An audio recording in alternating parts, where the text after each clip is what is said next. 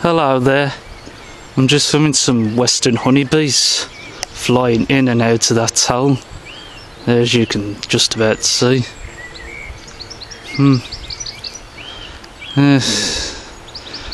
They're in a hive in that big tree there, in that hole. I'm actually filming these western honeybees on my dad's private land, which is lucky for me because I've got a bit of peace and quiet, of course, to film them. As you can see, the honeybees are sort of a brownish yellow or orange in colour, with some stripes on their abdomen, as you can just about see on this individual.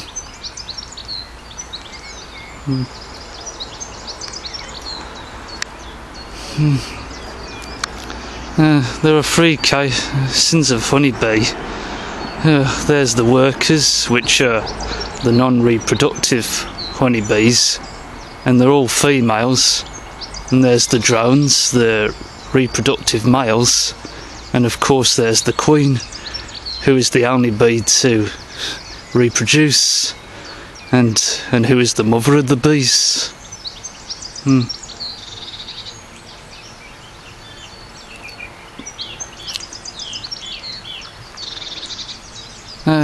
The western honeybee has been domesticated by man for thousands of years, well, for its great taste of honey, which first began in Egypt, I think. And they're very popular for beekeeping on domestic hives. And for those who love honey.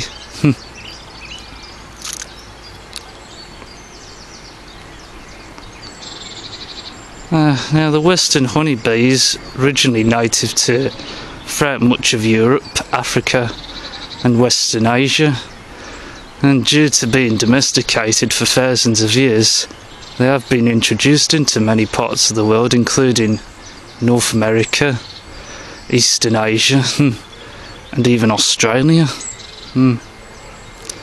So yes, the western honeybee does have a global wide range now.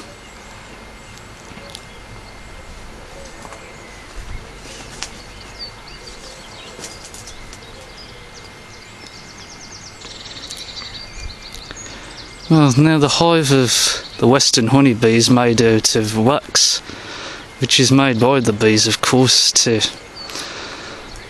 make the cells.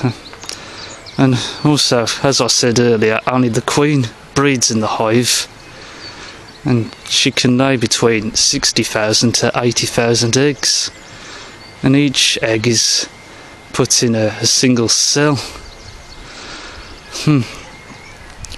Yeah, that's right.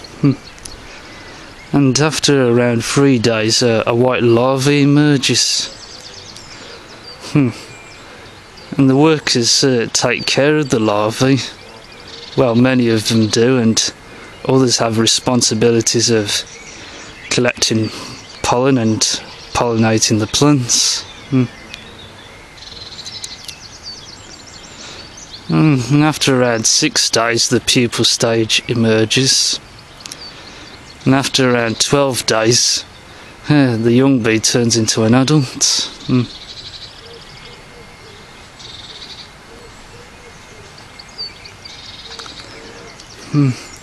And those are only the workers that develop first. The drones, the male western honeybees, take slightly longer to become adults. And they stay in the colony for some time, and later on in the year they're rejected by the workers. Now the young western honeybees are fed on a rich liquid source known as royal jelly, but the worker larvae honeybees are then fed on pollen after a few days. But young western honeybees that are fed on the royal jelly then develop into queens. And the first western honeybee queen to emerge from the colony, well, develop into an adult first, may sting the other queen honeybees to death, which seems rather cruel, but I guess this is nature's way.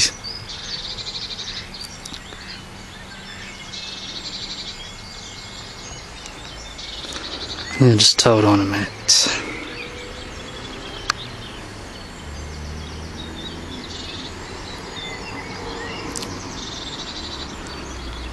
Yeah, they're still flying in and out of that hole.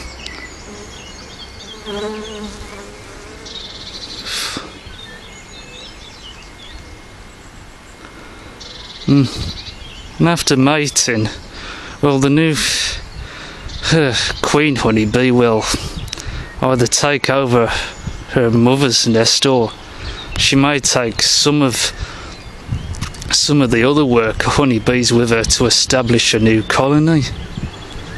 Yeah, that's how it works in the western honeybee world.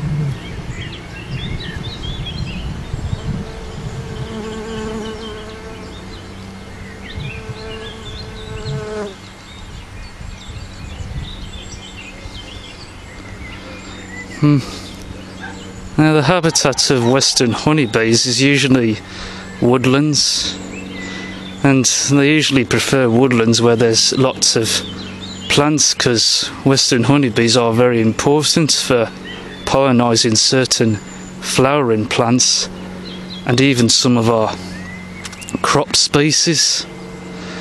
So, and that's why we need western honeybees.